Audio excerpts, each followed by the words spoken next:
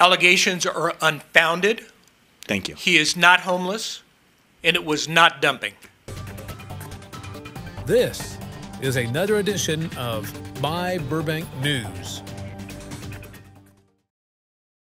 The Burbank Police Department has completed a thorough investigation into the events surrounding the transportation of an individual from the City of Burbank to North Hollywood on June 6, 2024.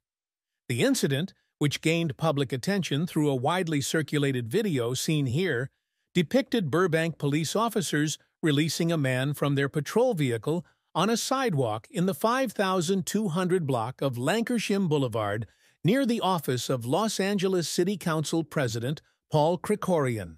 Following the video's release, the Burbank Police Department announced that an investigation would be initiated.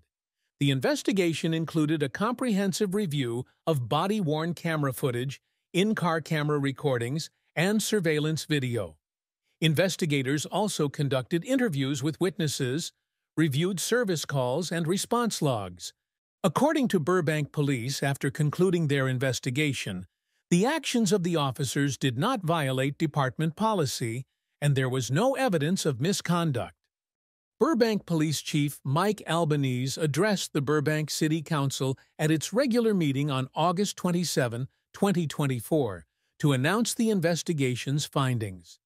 Mayor, Vice Mayor, City Council members, I'm here to report out on the incident that occurred June 6th in our city. And as you recall, there was allegations of homeless dumping. So our investigation has been completed. I'm going to just do a recap of the circumstances, and the circumstances involved a male subject who walked away from St. Joe's emergency room naked. There were 5 St. Joe staff members that followed the subject out until he landed on a bus bench on Alameda.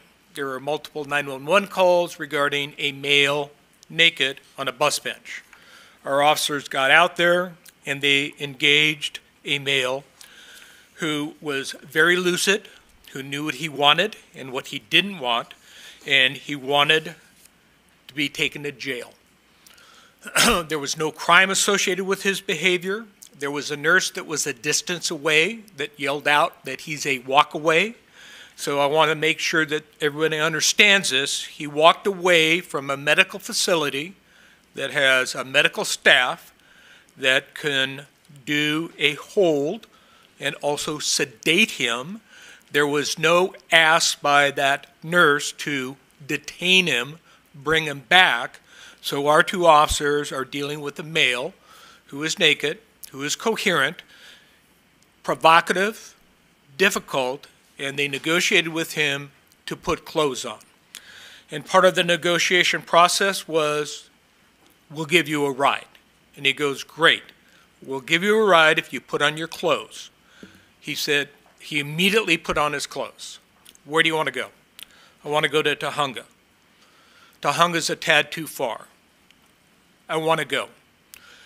So they agreed to take him to the red line because there was buses and trains, and he goes, let's do it, let's do it. And he told the officers, hey, look, handcuff me so that you feel safe with me. That was our subject that proffered that, not the officers. So they transport him to the red line area, and as they are approaching the red line, he sees a Starbucks. He says, stop, I want coffee. Stop. The officers stop, they get him out of the car, they unhandcuff him. He thanks the officers 3 times, and then the officers left, and as the officers left, the subject went to the ground and laid on the ground. One of the things that the subject did share with our officers is that he had a leg injury from the war. He did not expand on that. So what did the officers know and did not know? They did not know that the subject was the subject of a man-down call in the city of Los Angeles in Sun Valley. He was transported by the LA Fire Department to St. Joe's, and our subject walked away from St. Joe's. Chief, I'm sorry to interrupt. I just want to be clear. The subject was transported by City of Los Angeles personnel into the City of Burbank? Correct. Correct. And that happens frequently. Sure. This is not an anomaly. LA Fire and other services transport to a regional hospital, which is St. Joe's, and they end up in the City of Burbank. A couple things to note, and I'll talk about the investigation, is that the engagement with, our officers' engagement with the suspect was professional. It was dignified. They provided him dignity in the moment where he was unclothed, and they were able to get him clothes. St. Joe's was not. The professionalism, I was really impressed with our officers because of the suspect's life circumstances, again, difficult, provocative, and really was a lost soul. So treated with the utmost dignity. The video that was posted, the optics don't provide a complete story. It's a Paul Harvey scenario where it's the rest of the story.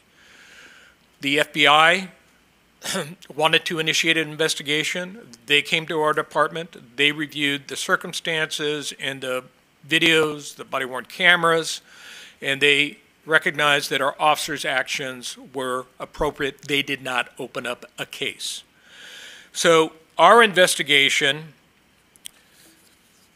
determined that our subject was not homeless. He has been renting a room for the last 2 to 3 years. We spoke to his landlord.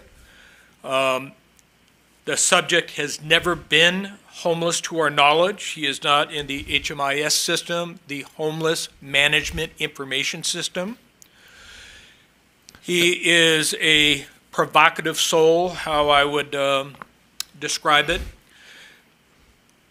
The allegations are really serious.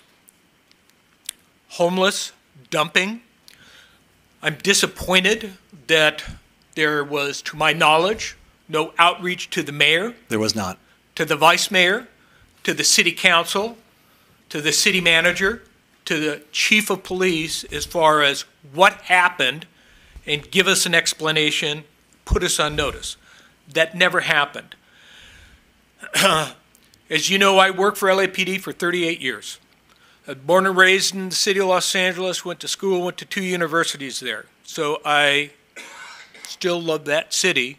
But for the past 15 years, I worked for the City of Burbank, and we work really hard to be good neighbors. And that absence of communication was disappointing. So I look at a disappointment as an opportunity. So an opportunity moving forward is that we liaison with each other better. That night, I spoke to the chief of police of Los Angeles and asked him, I apologized because we did not know the rest of the story, and he had also not been reached out by anyone from their city council. So it's kind of a head shaker for me, but our investigation has been completed with an asterisk. The asterisk is that the DA's office also wants to review the investigation. We have corresponded with them, and the California Department of Justice, the Attorney General's office, also was sent a correspondence about the investigation. So our investigation is completed. We are waiting for the DA and the AG's office to review the investigation. Tomorrow, we're going to issue a statement that kind of summarizes what I've shared with you this evening, but there'll be a hyperlink to this presentation so it's more personalized, so they hear more words instead of reading stuff. And I believe that that will satisfy folks' interest in what happened. Was he homeless? Was it homeless dumping? And that should answer everyone's questions. And I'm going from memory here, but I believe I've covered everything. So that concludes my report out. Thank you, Chief. Mr. Hess, anything briefly to add? I do have one more item, but on this item. not on this item. Colleagues, any brief questions only? Questions? Chief Albanese, just one question for the sake of the record. The rather severe allegation raised by Los Angeles City Council member Paul Krekorian that the gentleman in question was homeless, I want to be 100% clear about this. Your investigation revealed that that was a false assertion, that he is not, in fact, unhoused. So the allegations are unfounded. Thank you. He is not homeless, and it was not dumping. Thank you. Don't think that could be any more clear. Any other questions? All right. Thank you very much, Chief. Thank you for watching the latest myBurbank video.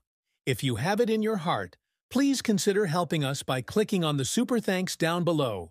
Or even better, go to our channel and consider a membership. Your support is what keeps myBurbank going strong.